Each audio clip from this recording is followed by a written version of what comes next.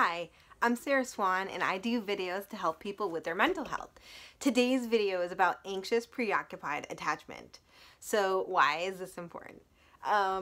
So right now my videos are, it's about mental health, but it's also about our relationship with ourselves and relationship with others.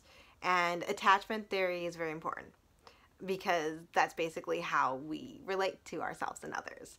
So anyway, anxious attachment, what is that? And yeah, so a lot of times if you have anxious attachment, most of the time you have low self-esteem, you have low confidence, low self-love, low self-care, you might be self-blaming, you might have a lot of guilt, a lot of shame, you a lot of times you'll place the other person on the pedestal, which basically it means that they're better than you and you were worse. So you see them in a positive light, but you see yourself in a very negative light. You're very quick to kind of criticize yourself and put yourself down, which is why you have low self-worth and self-esteem. You are very dependent upon others, so you need connection. You want that connection because as you get that connection, it allows you to fulfill a need that you're not able to actually fulfill them yourself. It's very hard for you. And so you seek like validation. You want people to see you. You seek approval. You look towards others for how you feel, for what you want to do in life. And so while you're doing this, you kind of lose yourself. You don't know who you are. And you lose yourself to another person. It's this idea of kind of like the people pleasing, the fawning, or codependency, and you're kind of seeking to get your stuff approval. Like with me, I'm coming from fearful avoidant, and so I had both or disorganized. So I have both anxious and avoidant. For me, I was seeking approval with other people. Like, I tried to start doing these videos like 2-3 years ago. And when I didn't get any views, because I did get some views, but I was like, oh, the universe doesn't want me to do this. And so I was basically seeking whether if they liked it, then I was supposed to go that direction. So essentially these types of people, if you're anxious, you are seeking approval. You might like be part of a group and if they want to do something, you'll do it. You won't even consider whether that's your need or not, or whether you like it even. A lot of times because of that, you might lose your identity. You might not know who you are. You're not really connected to the self because you're so connected to the other person. You may not know your own needs. I know until like 3-4 years ago, I didn't know that I even had needs. Like, I would have a need. I remember vaguely thinking, oh, this, and then I just repressed it. And so you learn how to kind of focus on the other person. You know exactly what they need and what they want, and you do it for them. You're so focused on the other person. Even example, recently, not recently, but like 2 years ago, I kept on doing things for another person. And eventually what happened is, it's almost like I had an invisible scorecard above his head. And I would do things like, I helped him move, I did this, I did that. And it was never reciprocated. And so it was like this idea, if I do this for you, you'll love me. You'll give me more self-worth, you know? And so it's like this idea, like the self-approval again, the validation, needing to be seen, getting your confidence from the other person. Another thing is, if you're anxious, you have low standards. You might have high anxiety. You might have OCD. You might have a lot of negative thoughts, a lot of negative self-talk, criticizing yourself, judging yourself, and low self-esteem because of that. Low standards as in, like, let's say a guy, I've been there, a guy comes up to you and likes you. And rather than considering whether that guy is a good match for you, you're like, oh, he likes me, so I'm gonna go hang out with him, right? But, or even friends, you know, I was friends with friends in the past where these friends came up to me and they wanted to hang out with me. And so, of course, I said yes, even though these friends did not like anything that I liked. But I wasn't aware of that at the time, and I just couldn't phantom it because I needed that connection. I needed the friendship. And so I made myself fit in rather than actually being my own authentic self. So yeah, you can have low standards, and also this idea of authentic self. You often, because you're trying to fit in, you may not know who your authentic self is. You have a fear of losing relationships. A lot of the big triggers for anxious attachment is that you really fear abandonment, or you fear being rejected. You might be insecure, you might be clingy, you might be needy. I know with me, I've been in the past where I overtext people, or they would ask me how I was feeling, and I was like, yeah, they want to hear from me. And so, like, I literally would text, like, huge paragraphs. And as I learned not to do that, and to be more secure, I stopped doing that so much. You want that attention. So as soon as someone gives you just a little glimmer of attention, you kind of, you might take it overboard. You're also hypersensitive to the other person. You're very aware of what they're doing and how they're feeling, but you may not be aware of your own self and how you're feeling. Because again, you're putting them on the pedestal. Space. Space is also very hard. So if you're anxious attachment, you are seeking attention. You're seeking connection. And so you'll have something called activating strategies. Activating strategies are basically strategies that your brain comes up with to cause you to get more connection. So for me, I would have an activating strategy such as text this person, or say this to this person, or call them up, or something, or hey, let's do this on Saturday. Let's hang out here. And I would know exactly what that other person wanted. Like, I would know his likes. And be like, I knew his music and I knew what he liked. And so I'd be like, hey, let's do this. And I would choose something that I knew he liked. And so, yeah. And so that was my way of trying to connect. And also with the space, going back to the space thing, I kind of got distracted. But the space, you tend to want that connection so much, that 24/7, that you don't give people space. And this is really bad because if you're anxious, you most likely, especially in relationship, you might be attracting someone avoidant who wants space, which makes it very hard to have a functional relationship. So, but anyway, you want to give them space, because when you give people space, it helps people kind of recoup and come back, and then the relationship gets even better. And then we kind of talked about the self-esteem, because of the negative self-talk and criticizing yourself and putting yourself down and thinking other people's are better than you. A lot of times your self-esteem is low. And so if you are anxious, a good thing to do is to work on your self-esteem. And you can, just by trying to be a friend to yourself. That's the biggest thing you can do. Just be, how would you talk to a friend? And then do that to yourself.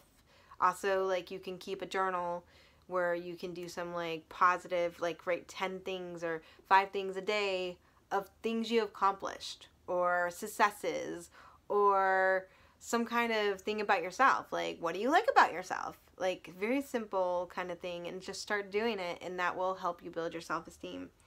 You're not aware of your own needs. Again, this is because you're hyper-focused on the other person. And so you're aware of what they want, you're aware of what they like, but when it comes to yourself, not so much.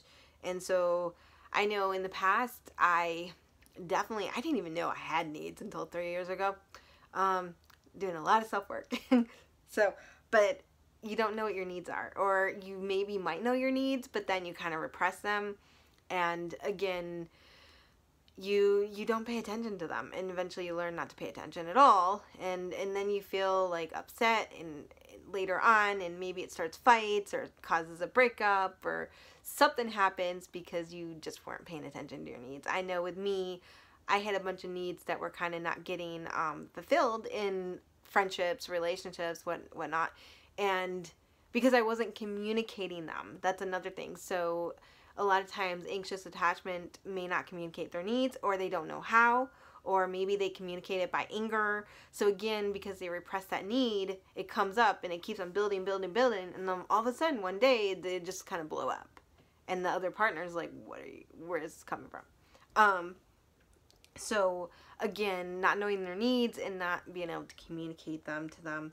Also self-soothing. So I know this is one big thing that I'm working on, and I have been working on, and I'm getting a lot better, is self-soothing. A lot of times they self-soothe through another person, and it's hard for them to be able to learn how to self-soothe themselves. So there's ways that you can learn how to do that. So some of it, like for me, I've done journal writing. So basically just connecting to yourself, doing meditations, that kind of stuff like helps you self-soothe a little bit. Or stepping away from the problem for just a little bit and then coming back because you want to have a calm mind. Egocentric. So this also applies to any of the other insecure attachment.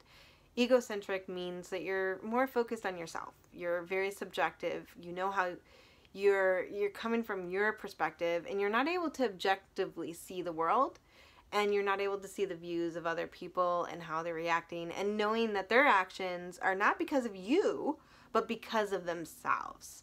And so this is what I mean by egocentric. Egocentric can also play a part for people that are more narcissistic, because they're also egocentric. They think it's all about them. If you are codependent, you're still egocentric, essentially, because you're still coming from that kind of point of view where if someone does something, you're kind of reactive and you think it's because of you, essentially. So, and then let's see, the last thing is, another few things is, you always want connection. One way that you might try to get that connection is anger. Sometimes if you're anxious attachment, you will do anything to get that bond again. And sometimes it might be anger because you're like, oh, this is a way to connect. It might be unconscious. You're also very reactive. A lot of times you have a lot of trauma underneath, like this unconscious stuff goes on underneath and it's trauma. And so it causes you not to be present. So you might be in reality, your partner does something, or your friend does something, or someone, your coworker does something. And you're not able to be conscious that what they're doing might have a trigger from the past, because your brain remembers everything that happened. Your body remembers everything that happens, and so your brain always has a filter. And so if something in the past happened that caused this big emotional reaction, and then in the present day there's something very similar to it, sometimes it might be just a little bit similar, and your brain all of a sudden gets triggered. And so a lot of times you react the way you reacted before in the present day, and you're not really thinking and really being present and knowing that that experience that you're experiencing right now in the present day is not the past. Sometimes it can be very, very similar, and so your brain's kind of warning you that, hey, this could happen again. And so again, you're not able to be present. Not saying it is something that is, let's say something's happening in the present day, that person might actually be doing the same thing as the past, but it may not be. And then another thing is, so a lot of times this is based off of childhood. So it can change. It can be very flexible. You can have something that causes you to become more anxious later on in life, through your experiences. But a lot of times this is like coming from childhood. So for example, in childhood, you might have a mom or some caregiver that gives you attention sometimes, but then pulls away. Or maybe you'll have one parent that gives you attention, but then the other one doesn't.